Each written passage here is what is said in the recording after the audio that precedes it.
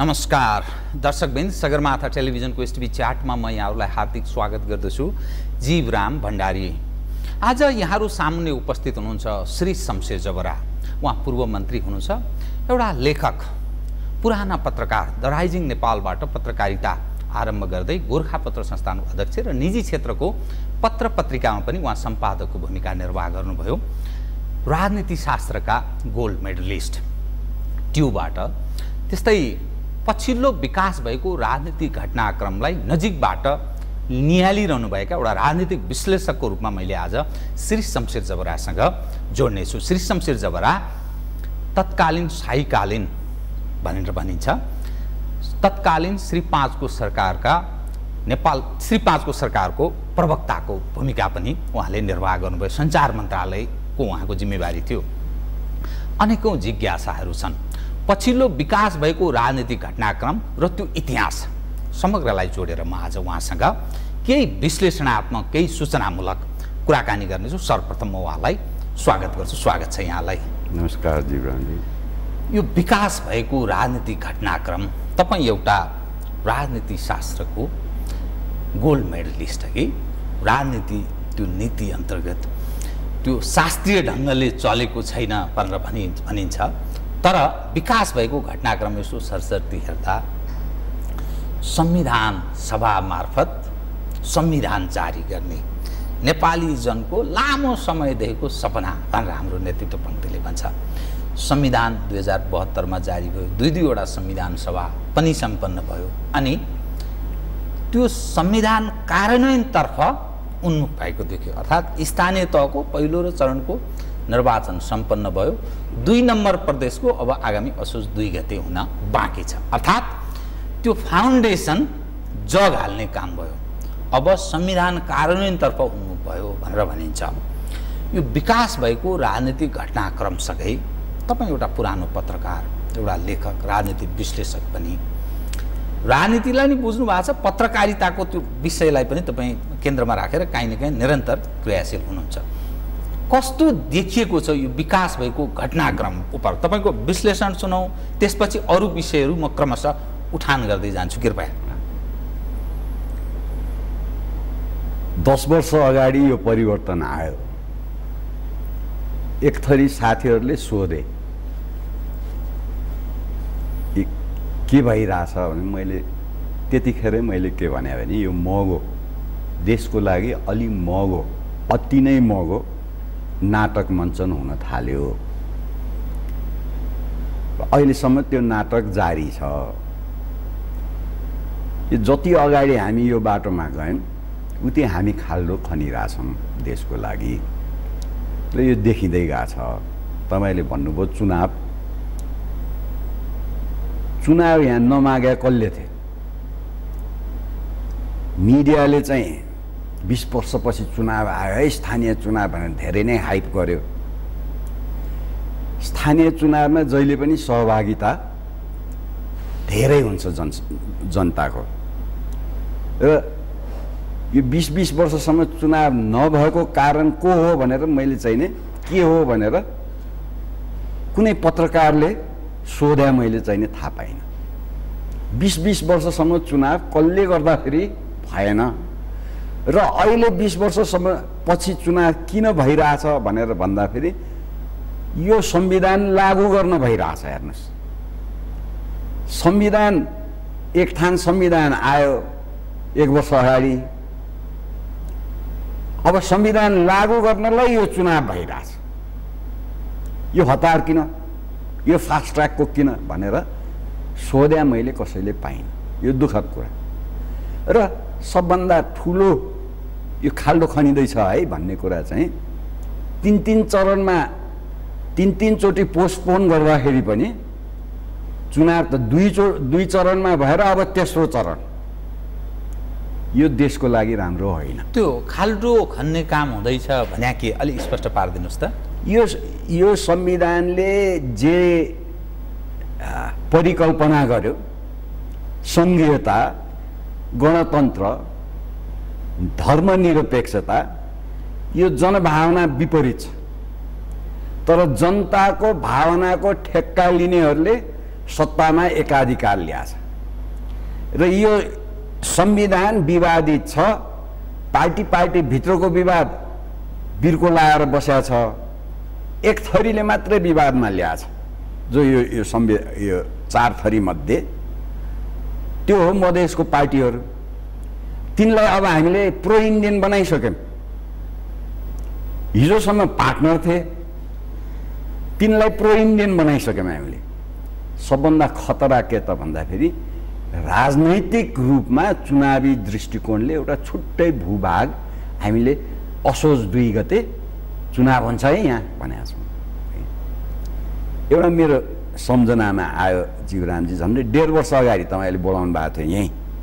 अनि कुरा चाहिँ के त भन्दाखेरि के छ वातावरण भने विश्वसनीय छैन भन्ने कुरामा है, अझै विश्वसनीय छैन है। त्यो जनभावना विपरीत भन्ने तपाईले लवज भाषा प्रयोग गर्नुभयो। त्यो जनभावना विपरीत छ भन्ने प्रतिबिम्बित कसरी हुन्छ त? यसो हेर्नुस् त 73% भन्दा बढी मत खसेको छ। अनि यो सिस्टमलाई गौरव गर्ने पक्षहरूलाई नेपाली जनले मत जाहेर गरेको छ। जो यो सिस्टम अर्थात् प्राप्त भएको उपलब्धि उपर असन्तुष्टि जनाउने त्यो प्रतिक्रियाहरू र कहीँ न कहीँ असन्तुष्टि जनाउनेको पक्षमा मत पनि छैन, कुनै विरोध छैन, प्रोटेस्ट भन्न खोज्या त्यस्तो पनि छैन भनेपछि कसरी त्यो प्रतिबिम्बित कसरी हुन्छ बताइदिनुहोस् त? त्यो त कहीँ देखिँदैन। हेर्नुहोस् न जीवनजी, तपाईँले मलाई खाना बोलाउनु हो अरे, तपाईँ खाना पर्छ भनेर तपाईँ कहाँ भोकै आएर म यहाँ चाहिँ खाना पस्किनु भयो अरे। अब मैले खानै नहुने चिज यहाँ पस्किनु भयो, म त खाना बाध्य हुन्छु नि, भोकै छु कि त निस्किनु पर्यो। कहाँ निस्किनु? यस्तै भएको छ। विकल्प थिएन भन्न खोज्नु भयो। मान्छेको लागि 20 वर्षसम्म एकाधिकार यो बहुदल है, प्रजातन्त्र भनेकै बहुदल हो भनेर सबै दलीय राजनीतिमा थन्के। अब वडासम्म चाहिँ नि वडामा म छु, मलाई टेलिफोन चाहियो अरे, बिजुली चाहियो, म त मेरो बाटो बिग्रियो अरे, पानी भत्क्यो अरे भने म त वडामा जान्छु, जानै पर्यो। हाम्रो समाजको व्यापक एउटा के भन्छ नि, जुन बेलामा बहुवादी नीति पश्चिमा प्रजातन्त्रहरूले अपनाएको त्यो बेलामा हामीले कट्टरपन्थी दलीय नीति हामीले ल्यायौँ। त्यसको हिसाबमा हामी सबै चाहिँ नि एक या अर्को हिसाबमा दलहरूको खल्तीमा पर्यौँ। अब दलको नेताले चाहिँ नि सरासर चाहिँ नि विधि नाघेर पुरानो संविधान च्यातेर यो संविधान भनेर पस्किन्छन् भने त्यसको विरोध कसले गर्ने? त्यो जनतामा आउँछ, बिस्तारै आउँछ। अहिले पनि आउन सक्छ। अब किन आउन सक्छ म तपाईँलाई भन्छु, यो हतारले चुनाव गरे, फास्ट ट्र्याक होइन। अब सिंहदरबार चाहिँ तपाईँको घर दैलोमा ल्याउने भने निर्वाचित भइसके, त्यो सिंहदरबारको कानुनी रूप, कानुनी इट्टाहरू अझै बन्दैछ सिंहदरबारमा, यहाँको चाहिँ नि संविधान सभा या संसदमा। नयाँ स्थानीय राजा त निर्वाचित गर्नुभयो तपाईँहरूले होइन, उसको अधिकार र ऊ अलिकति चाहिँ नि संविधानमा लेखियो, त्यसको कानुनी रूप चाहिँ नि अझै आउनै बाँकी छ। अब यस्ता यस्ता अन्तर्द्वन्द हेर्नुहोस्, हिजो मैले के सुने भने चाहिँ नि ल अब बजेट स्थानीय निकायले बजेट दिनु परिहाल्यो, किनभने अहिले नयाँ नियमले हामीले चाहिँ नि विनियोजन भइसकेपछि दिनु परिहाल्यो। स्थानीय निकाय त बैठक त बस्ने ठाउँ छैन कतिपय ठाउँमा, र के हो मेरो अधिकार भनेर कानुनी रूपमा तोकिएको अझै बाँकी छ, तोकिन है। अब म त मोटर किन्छु र फलानु किन्छु, नकिन भनेर चाहिँ नि केन्द्रले भन्छ। के किसिमको चाहिँ नि हामी संवैधानिक चाहिँ नि जालोमा फसिरहेछौँ, त्यो चाहिँ अब निहालेर अझै हेर्नुपर्छ। होइन जस्तो मानिलिनुहोस् न, अब तर प्रक्रिया त अघि बढ्यो नि, ठिक छ, नियम ऐन कानुन त्यो चिज हुँदै जाला, केन्द्र र स्थानीय बीचको लडाइँ पनि होला, तर जे होस् दलीय प्रतिस्पर्धा जुन ढङ्गले हामीले अवलम्बन गर्यौँ संसारमा पछिल्लो समयमा हरेक खराब सिस्टम मध्येको उत्कृष्ट सिस्टम तुलनात्मक यही दलीय प्रतिस्पर्धा हो, यही गणतान्त्रिक दलीय प्रतिस्पर्धा हो भनेर भनिन्छ। अब कतिपय मानिस नेपाल सापेक्षको सन्दर्भमा अलग ढङ्गले विश्लेषण गर्छन्, तर दलीय प्रतिस्पर्धाको विकल्प छैन, किनभने अबको समाज कसैको अन्डरमा एकदम आफ्नो यसको मात्रै हो है भनेर व्यक्तिलाई तोक्न सकिन्न भनेर भनिन्छ। तर प्रक्रिया त अघि बढ्यो नि, होइन? होइन, प्रक्रिया बढाउनु नै उद्देश्य हो यो चुनावको। जनप्रतिनिधि स्थानीय तहमा सशक्तिकरण गर्छु भनेर गरे होइन यो। यसले के देखाउँछ भने खोइ त्यो अधिकार संविधानले त लेख्यो, कानुनी रूपमा लेखा छैन, किन हतार गरे त भने संविधान लागू गर्न, प्रक्रिया अगाडि बढाउन। त्यो हतारले एउटा निश्चित भूभाग चाहिँ हामीले छुटाइसक्यो भए यो तेस्रो चोटि चाहिँ नि गर्ने भनेर।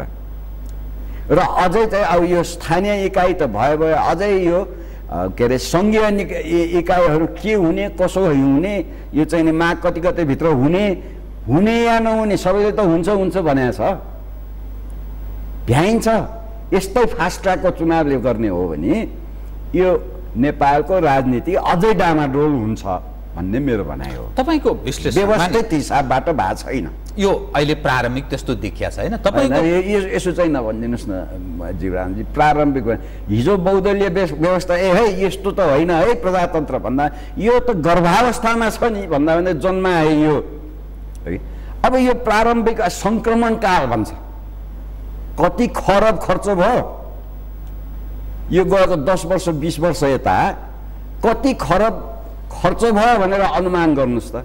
हाम्रो त स्ट्रक्चर्सहरू त तयार भइसकेको थियो, त्यसको फङ्सन्स हामीले प्रजातान्त्रिक बनाउने हो। स्ट्रक्चर्स पनि भत्ताभुङ्ग पार्ने, फङ्सन चाहिँ यसरी गरेर देश खाल्डोमा नडुबेर कहाँ डुब्यो। तर जो प्रतिस्पर्धात्मक राजनीति हुन्छ नि, जनतालाई जनार्दन भनिन्छ है, जनता जनार्दन, जनमतको अहम भूमिका हुन्छ। त सङ्गठनात्मक जुन ढङ्गले सङ्गठित जन हेर्दा त्यो अहिलेको सिस्टमसँग सहमत पक्ष नेपाली जन त्यसमै, मैले फेरि पनि भने प्रारम्भिक अवस्था हेर्दा त्यसैमा रमाएको देखिन्छ। भोलिका दिनमा तपसिलको कुरा छोडिदिउँ, तपाईँको विचारमा तपाईँ एउटा राजनीति शास्त्रको एउटा विद्यार्थी है कि, गोल्ड मेडलिस्ट, अर्थात् त्रिभुवन विश्वविद्यालयबाट तपाईँले मास्टर गर्दा त्यो गोल्ड मेडल प्राप्त गर्नुभयो। राजनीति शास्त्रको एउटा असल विद्यार्थीको नजरमा यो विकसित घटनाक्रमलाई चाहिँ कसरी हेर्नु भएको छ त्यो सुनौ त तपाईँको विश्लेषण। राजनीतिक शास्त्रको विश्लेषण गर्ने केही औजारहरू छन्। सिस्टेमिक भन्ने हो भने, अब तपाईँले सिस्टेमिक हिसाबमा हेर्ने हो भने यो अहिलेको परिवर्तनले जुन आफ्नो अधिकार यहाँबाट पाएँ भनेर भन्छ नि, अथोरिटेटिभ एलोकेसन अफ भ्याल्युज भन्छ। हेर्नुहोस् है, सिस्टम यहाँ व्यवस्था, यो व्यवस्थै होइन। यसको अथोरिटी कहाँबाट पाएँ भनेर चाहिँ नि खोज्दाखेरि त्यो आन्दोलनको दोस्रो जनआन्दोलनको कुरा गर्छ। त्यो दोस्रो जनआन्दोलनले यी कुराहरू खोजेकै होइन, संसदको पुनर्स्थापना खोजे हो। यसको लेजिटिमेसी अब संवैधानिकताको हिसाबबाट तपाईँले एनालाइज गर्नुहुन्छ भने गिरिजाप्रसाद कोइरालाले, राजाले बोलाएर ल विधिवत विघटित संसद तिमीहरूको चाहिँ नि के अरे आन्दोलन अनुसार ल पुनर्स्थापना गरे, ल प्रधानमन्त्री बना भने जुन संविधान अनुसार उहाँले शपथ खायो त्यही च्यातिदियो। अनि वैधानिकता कहाँ गयो? दोस्रो है। तेस्रो स्ट्रक्चरल फङ्सनल एनालिसिस गर्ने पनि स्ट्रक्चरले एउटा कुरा भन्छ, फङ्सनले अर्को कुरा गर्छ। यो कुनै पनि हालतमा यो जुन संविधानको नाममा संविधान हामीमाथि थोपारिया छ र जुन संविधान लागू गर्छु भनेर जुन हिसाबले उहाँहरूले यो चुनाव गर्नुभयो, यसको प्रतिक्रिया धेरै महँगो छ। दोस्रो चरणमा त अलि धेरै नै थुनछेक भयो क्यारे पश्चिम सुदूरपश्चिममा। यो तेस्रो पनि हुन्छ होला, यदि संशोधन भयो भने तेस्रो पनि हुन्छ होला। यहाँ त मधेसीलाई त यो त यी त मधेसी यी इन्डियन भन्छन् नि। अब अहिले हेर्दाखेरि सबभन्दा लजिकल कुनै पार्टीहरू छ भने मधेसका पार्टीहरू छ, जसले तिमीहरूले सङ्गठनको न्युमा कुचिला फुचिला यहाँ के अरे मिथिला राष्ट्र भनेर चाहिँ यहाँ चाहिँ नि हामीलाई आन्दोलित गराएको थियो। अन्तरिम संविधानमा चाहिँ नि हाम्रो चाहिँ नि मागै यी मागहरू नै आएन, हामीले त ल हामीले देऊ भनेर भन्छौँ भने उहाँहरू सङ्गठित हुनुभयो र उहाँहरू सङ्गठित भएर आन्दोलन गरेपछि मान्छेहरू थुप्रो मरेपछि त्यतिखेर प्रधानमन्त्री समेत गिरिजाप्रसाद कोइराला समेत विरोधी पार्टी समेत इन्डियन एम्बेसेडरलाई साक्षी राखेर अग्रिमेन्ट सम्झौता गर्नुभयो। अब त्यो सम्झौता उहाँहरूले माग्दाखेरि यो प्रो इन्डियन हाम्रो मिडियाले कसरी खेलिरहेछ हेर्नुहोस् न, यो त प्रो इन्डियन। अब उहाँहरूले आफ्नो माग राखेर अब यो कथम यो संशोधन भयो भने यो चुनाव हुने हो। अब दोहोरो कुरा यहाँ एउटा त के त भन्दा म त चुनावको विरोधी होइन, चुनाव होस् भन्छु म, मैले चुनाव दिनँ किन म यो संविधान अन्तर्गत म आफूलाई नागरिक भन्न ठान्दिनँ, यसले यसको परिभाषै अर्को छ हैन। मैले भोट दिनँ तर स्थानीय चुनाव त होस् भन्छ स्थानीय जनताले, त देश नटुक्रियोस् भन्छ राष्ट्रिय दृष्टिकोण हेर्दा। अब मधेसको पार्टी ठिक कि केपी ओली ठिक ल भन्नुहोस्। यस्तै यस्तै गरी खाल्डो बनाउँदै जाने हो, यसको मकसदै यही हो। झन्डै नेपालको नाम नगा, नेपालको झन्डा नै विवाद नभए, हाम्रो परिचय हिन्दू परिचय त्यो नै हटाउने हो भने यसको मकसद के हो भनेर तपाईँहरूले बुझ्नुहोस् न। यो जनतालाई सशक्तिकरण गर्ने भन्ने जुन उहाँहरूको चाहिँ नि ऊ हो। 54 सालको चाहिँ नि त्यो स्थानीय के अरे निकायको नियम स्थानीय स्वायत्त शासन ऐन त्यो त गभर्मेन्टै भयो हेर्नुहोस् है। 47 सालको संविधान त एउटा संशोधन बिना पनि गयो।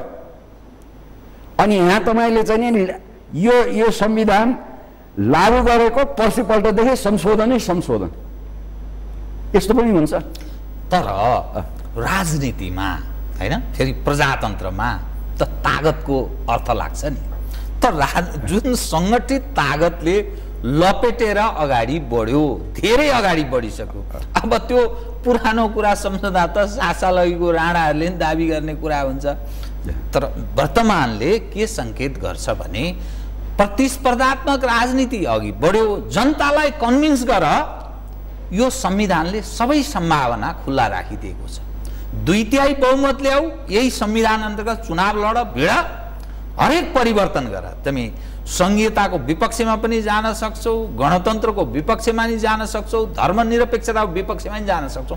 यति फ्लेक्सिबल खालको जुन हाम्रो संविधान छ त जनतालाई विश्वासमा लिएर गर न भन्छ भने यहाँ भन्दा असल केही हुन्छ र भने विडम्बना त यही छ। यही संविधानका प्रवर्तकहरूले के भन्छ भने यो संविधानमा मेजोरिटी गभर्नमेन्ट आउनै सक्दैन, यो जहिले पनि कोअलिसन गभर्नमेन्ट हो। अनि कहाँबाट 2/3 आउने होइन, तर एब्सोल्युट जनताबाट त्यो विश्वास जित्न सकियो भने त प्राप्त हुन्छ नि। हामी पश्चिमा एजुकेटेड पश्चिमा प्रभावबाट हाम्रो राजनीति धेरै चल्या हो अघि। अब पछि त सुनिन्छ घोडा चढ्दा चढ्दा पश्चिमा घोडा पनि यहाँभित्र अहिले चलिरहेछ भनेर सुनिन्छ होइन। एउटा त नेपाल सानो देश, यो विदेशी हस्तक्षेप नेपालको राजनीतिले विदेशी हस्तक्षेप चाहिँ निम्त्याएपछि हामीले थेक्न सक्छौँ 1 है। दोस्रो अब यो पश्चिमा जुन राजनैतिक प्रभाव हो यसको जवाफ एक थरीले मात्रै दिन सक्छ, चिनियाले। अस्ति चाहिँ नि त्यो अलिबाबाको माले भने जस्तो नि यो अब तिमीहरू पैसा कमाउँछौ, लडाइँमा खर्च गर्छौ, सट्टा खेल्छौ, जुवा खेल्छौ, सट्टा कोल्याप्स भएपछि टाठ पल्टिन्छौ, हाम्रो देशमा त जनतामा लगानी हुन्छ भनेर चिनियाले भने जस्तै। अर्को एउटा अस्ति जी भन्ने रहेछ भेन्चर क्यापिटलिस्ट, उसले चाहिँ के भन्यो भने हेर भाइ हामी हुर्क्यौँ, म हुर्के सङ्घाई यस्तो छ। त्यतिखेर चाहिँ नि पश्चिमाहरूले, त्यो पश्चिमा नै हो, एक खालको इतिहास हामीलाई पढाएको थियो। स्लेभ सोसाइटी, फ्युडल सोसाइटी, अनि त्यहाँबाट गएर अनि बुर्जुवाजी, बुर्जुवालाई हटाएर अनि लेबरको बल्ल ऊ हुन्छ, अनि हामी पछि गएर कम्युनिस्ट हुन्छौँ, सबै सुख हुन्छौँ भने त म त कल्चरल रेभोल्युसनमा परेँ भनेर त्यसले भन्थ्यो कि। अब म यहाँ आएँ, यहाँ अमेरिकामा उसले लेक्चर दिए, यहाँ आएँ, अब तिमीहरूको पनि त्यस्तै एउटा लिनियर चाहिँ नि डेफिनेसन इतिहासको, यो के अरे स्लेभ सोसाइटी, फ्युडल, अनि यो चाहिँ नि क्यापिटलिस्ट सोसाइटी भए सबै कुरा ठिक, यहाँ पनि ठिक रहन्छ भनेर भन्थ्यो कि। त्यो किसिमको अब क्रिटिसिजम गर्ने योग्यता अब चिनियाले गरे, पाए, कमाए होइन। हामी चाहिँ अझै सानो चाहिँ नि 8 वर्षको बालकदेखि यो दुईतिर यो प्रजातन्त्र भने यो हो, यो चाहिँ नि कम्युनिजम भने यो हो भनेर हामीले इन्डक्ट्रिनेट गर्दै कार्यकर्ताहरू पालेपछि हुर्किँदा हुर्किँदा उहाँहरूको त जीवन त यसैमा बित्यो, कति जेल खाए, कति नेल खाए। अब यही नै ठिक हो भन्दा भन्दै अब यहाँका राजा पनि फाल्दै, हिन्दू राज्य पनि, यो पनि, यो देश पनि हो, यो शोषण, यो शोषित देश पनि चाहिन्छ हामीलाई भनेर भोलि यो देशै फाल्ला भन्ने पिर। त्यो स्कुलिङमा हुर्केका मानिसहरूको एउटा वर्चस्व हाम्रो समाजमा भयो होइन। अब यही प्रतिस्पर्धात्मक यो पश्चिमाहरूको एउटा गजब छ, वास्तवमा हो जनचाहना बमोजिम सरकार चल्नुपर्छ। त्यो त पृथ्वीनारायण शाहलाई पनि, ऊ त डक्टर होइन, म फलाना मेरो लागि ज्यान दिनेलाई म बनाउँछु प्रधानमन्त्री, के अरे काजी दिन्छु भने त जनतामा लोकप्रिय चाहिँ फलानो रहेछ, मैले उसैले बनाउनु पर्यो भने उसैले भने हो। जनतामा लोकप्रिय सरकार बन्नुपर्छ भनेर त पश्चिमले पिएचडी त दिनु परेन नि पृथ्वीनारायण शाहलाई। अब एउटा नयाँ कुरा आयो, भोट, मत। उहाँहरूले जुन किसिमको चाहिँ नि व्यवस्थालाई एडभोकेट गर्नुहुन्छ, एउटा प्रष्ट के देखिन्छ भने प्रतिस्पर्धात्मक हो। प्रतिस्पर्धा हुँदाहुँदै यो कोअपरेसनमा जानुको सट्टा कन्फ्लिक्टमा किन जाँदो रहेछ यो पश्चिमी जुन सिस्टम, त्यो बारे चाहिँ नि हामी तपाईँ जस्तोले अध्ययन गर्नुपर्छ। यो चाहिँ के वेस्टमिन्स्टर सिस्टम अन्तर्गतै मुभ छ भनेर भन्ने कि अलिकति मिक्सअप टाइपको, यो कस्तो खालको सिस्टमबाट हामी मुभ गरिरहेछौँ? होइन, वेस्टमिन्स्टर थटबाट हो। वेस्टमिन्स्टर थटबाट अब यो फ्रेन्च र अमेरिकन सिस्टम्सहरूले आफ्नो देश अनुकूलको बनाएको हो होइन। उनीहरूले चाहिँ नि माने चेक एन्ड ब्यालेन्स, यो राजा चाहिँ नि बढी पावरफुल भयो त्यसरी यसरी चेक एन्ड ब्यालेन्स गर्ने र चुनावको हिसाब यसरी गर्ने भनेर भन्यौँ। तर हामी तपाईँको अनुभव के हो त्यो पो हेर्नु पर्यो होइन। भनिन्छ नि हरेक सिस्टम अर्थात् जो राजपाट गर्ने जो प्रक्रिया प्रणाली हुन्छ त्यो खराबै हुन्छ, तर तुलनात्मक यो बहुदलीय प्रजातन्त्र चाहिँ कम खराब भनेर भनिन्छ।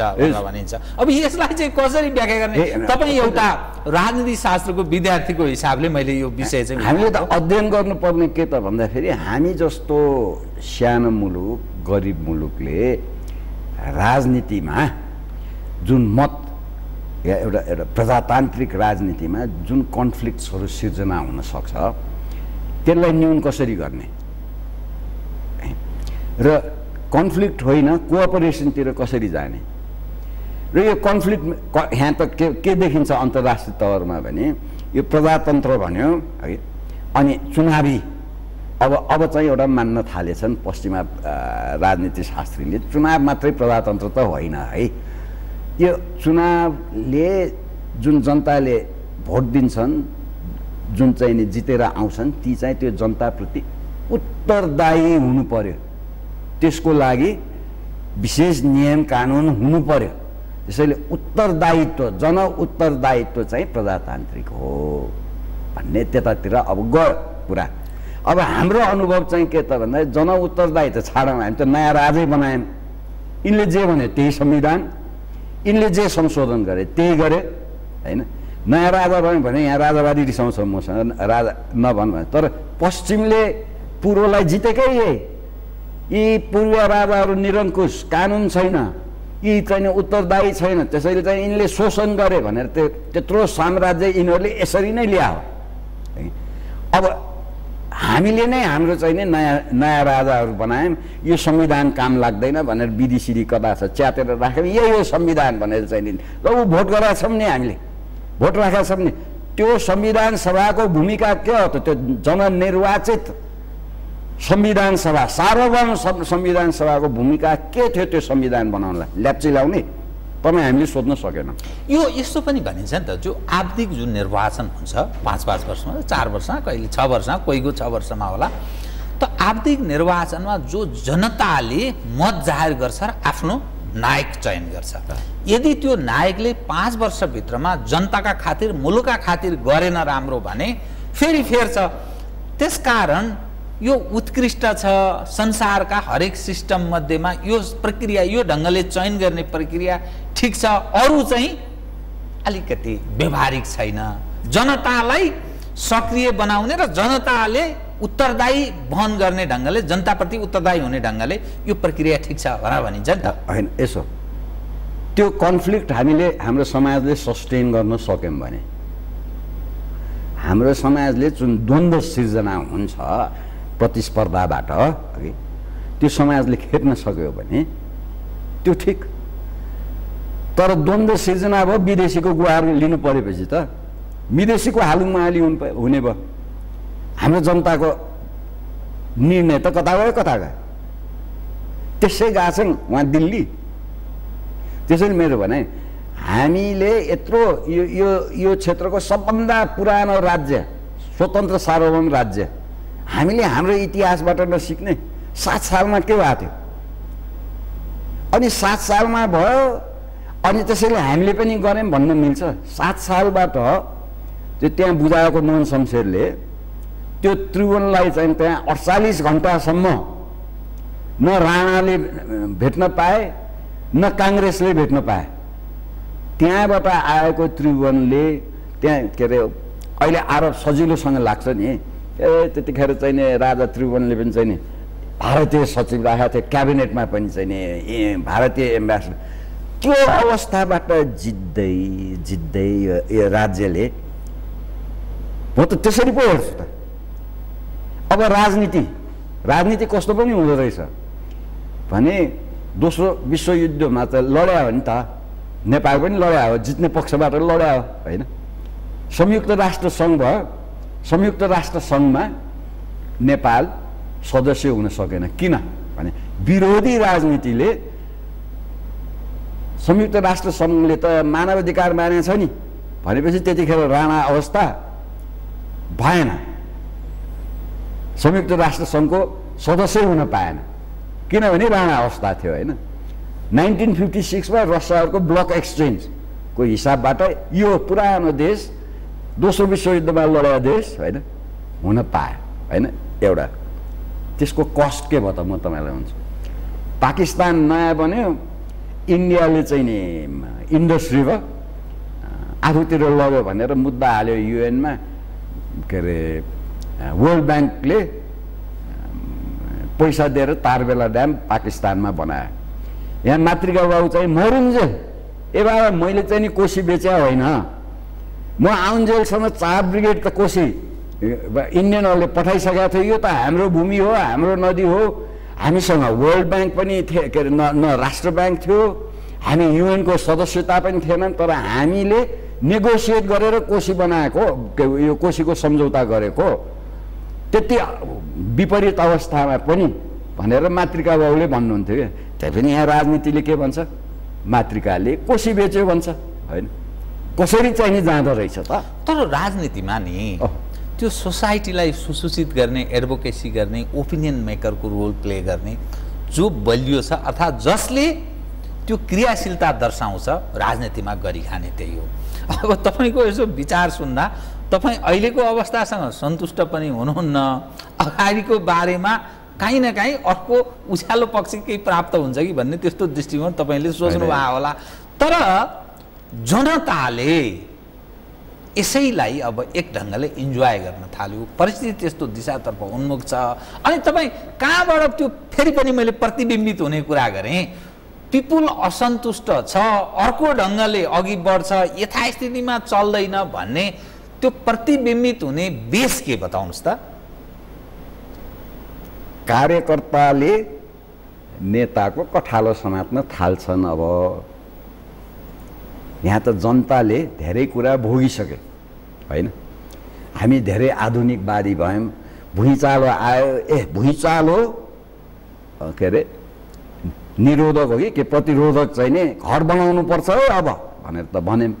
त गरिब नेपाली जनताले त्यो आफूले खनेको खेतको अलिक पाखामा त्यहीँको ढुङ्गा त्यहीँको माटो यसो छाप्रो बनाउँदै त्यहीँको काठ ल्याएर घर बनाएको कुरा हाम्रो बुद्धिजीवीले बुझेनन् कि, हाम्रो इन्जिनियर या सरकारले बुझेनन् कि?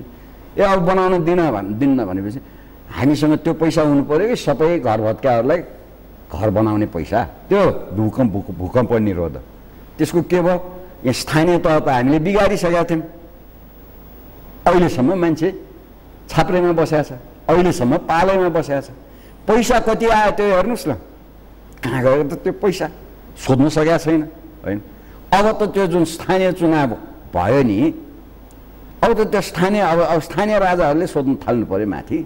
त टसल बढ्छ त अर्को अवस्था प्रारम्भ हुन्छ भन्ने। जुन सिंहदरबार भनेर भने त्यो सिंहदरबार त पुगेको रहन्छ त्यहाँ भनेर त अब थाहा हुन्छ। तपाईँलाई म अलिकति विगत सम्झाउँछु है त। हजुर। श्री 5 को सरकारको तपाईँ प्रवक्ता हुनुहुन्थ्यो है, एउटा सिस्टम थियो। अनि तपाईँले त्यो दिल्ली सम्झौताको नि कुरा गर्नुभयो। अनि परिस्थिति राजनीतिक दललाई त्यहाँसम्म पुग्न तपाईँहरूले बाध्य पार्नुभयो, ठेकी खान पनि सक्नु भएन। दुईजना मानिस तपाईँहरूको विचारसँग सहमत हुने गरेर सडकमा निस्कन सकेनन्, अनि फेरि यत्रो ठुला कुरा गर्ने भने यसो राजनैतिक रूपमा शेरबहादुर देउबा निर्वाचित प्रधानमन्त्रीले मैले चुनाव गर्न सकिन राजीनामा दिएँ भनेर उहाँले भन्नु भएन, किन यो नेपालको राजनीति हो। उहाँलाई रोयल काङ्ग्रेस बनाइसकेको थियो एक थरी काङ्ग्रेसीले। मैले चुनाव गर्न सकिनँ, गाँठो फुकाऊ चाहिँ राजालाई भन्ने है, मलाई नै प्रधानमन्त्री बनाऊ, उहाँको भनाइ त्यही हो नि त। अब राजाले ल आऊ सहयोग गर है, संविधानमा गाँठो पर्यो है भन्दाखेरि मलाई दे, होइन भने म विरोध गर्छु भन्ने सबै भए। यस्तो बेलामा त स्टेक होल्डर त ती पार्टीहरू हुन्। ती पार्टीहरूले आफ्नो संविधान प्रतिको जिम्मेवारी लिएर संविधान अब खराब भयो, अब मिलेर चाहिँ हामी यो गरौँ भन्ने हो। त्यसको चाहिँ नि अब वेस्टमिन्स्टर टाइप हिसाबमा मसँग यति भोट छ हाउसमा भनेर देखाउने हो राष्ट्र प्रमुखलाई। तर यहाँ त्यो चलन छैन।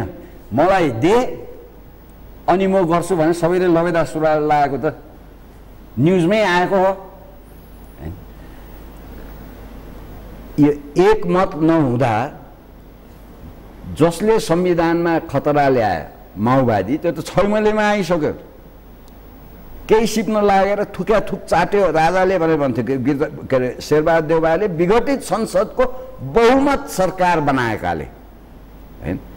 अब चल्न सकेन राजा चाहिँ नि। ल हेर्नुहोस् फेरि त्यो संविधानमा राजालाई संशोधनको पनि छैन अधिकार, संशोधनको अधिकारै छैन राजालाई। अनि कसरी चलाउने राजाले? सबै आऊ भाइ यो संविधानमा खतरा भयो, राष्ट्र एकतामा के अरे खलल भयो, सहयोग गर भने आउने जति आए, नआउने जति दिल्ली पुगे। यहाँको कति थियो हुल त्यो तपाईँलाई थाहा छँदैछ।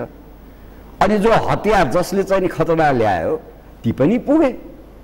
अब त जनता त अब यो सबै कुरा त जनता त धेरै कुरा लुक्या छैन अब जनताबाट। तर यो जुन अवस्था सिर्जना भयो नि, त यसमा त जिम्मेवार त तपाईँहरू नै हुनुहुन्छ नि त। तपाईँहरूले के सजेस्ट गर्नुभयो जसको कारण तपाईँको भाषामा भन्दा यो अवस्थामा प्रवेश गर्यो, बाह्य तागत प्रिभेल भइरहेछ तपाईँले जुन भनिरहनु भएको छ, यसको त समग्र जिम्मेवार त तपाईँहरू होइन। फेरि राजनीतिमा त लपेटेर लगेपछि जसको बहुमत छ, जसको तागत छ राजनीतिमा त गरी खाने त्यसैले हो नि त। त भएको यही हो भनेपछि अनि किन यसमा असन्तुष्टिको केही तुक छ भने? असन्तुष्टिको तुक के भने त्यो अवस्थाभन्दा बेटर हुनु पर्यो नि।